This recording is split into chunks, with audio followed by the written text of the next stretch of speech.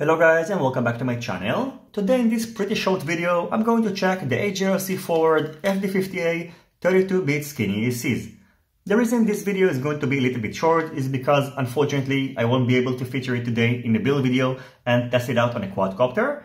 So in this video I'm just going to overview this ESC, and in order to make it up I'm going to do a giveaway. So one of you lucky subscribers is going to win 4 ESCs that are going to be sent directly from HGLRC.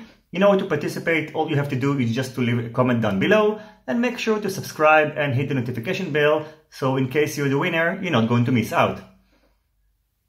So this is the HGLRC FD50A ESC.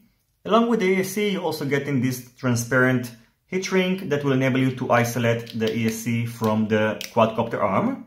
The FD50A is flashed with the latest BLLA32 firmware. It can handle Lipo batteries between 2 to 6 cells and can operate at a constant current of 50 amperes with a peak current of 60 amperes. In order to make this ESC so skinny, it is built from 3 PCB layers, so you can see that the pads for the motors are built on top of each other. Even though the pads are pretty close to each other, this design will enable you to connect the motor without shorting these pads out. The highlight of this ESC is of course that it is extremely narrow. Its width is less than 1 cm, its thickness is about 6.2 mm, and it is pretty long, so its total length is about 42.8 mm.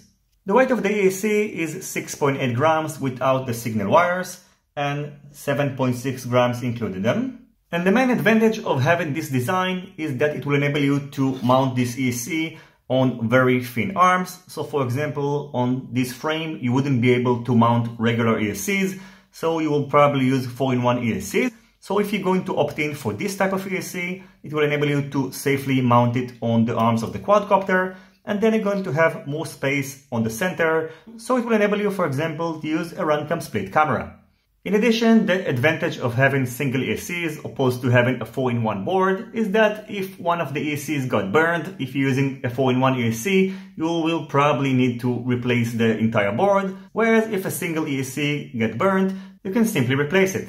Finally, in terms of pricing, this ESC goes for $16, which is a pretty good price for a 50 ampere BLLA32 ESC, and I'm looking forward to see how it's going to perform, and I really hope that it's going to happen soon. As I mentioned in the beginning of the video, this is a pretty short video and just an overview of the ESC.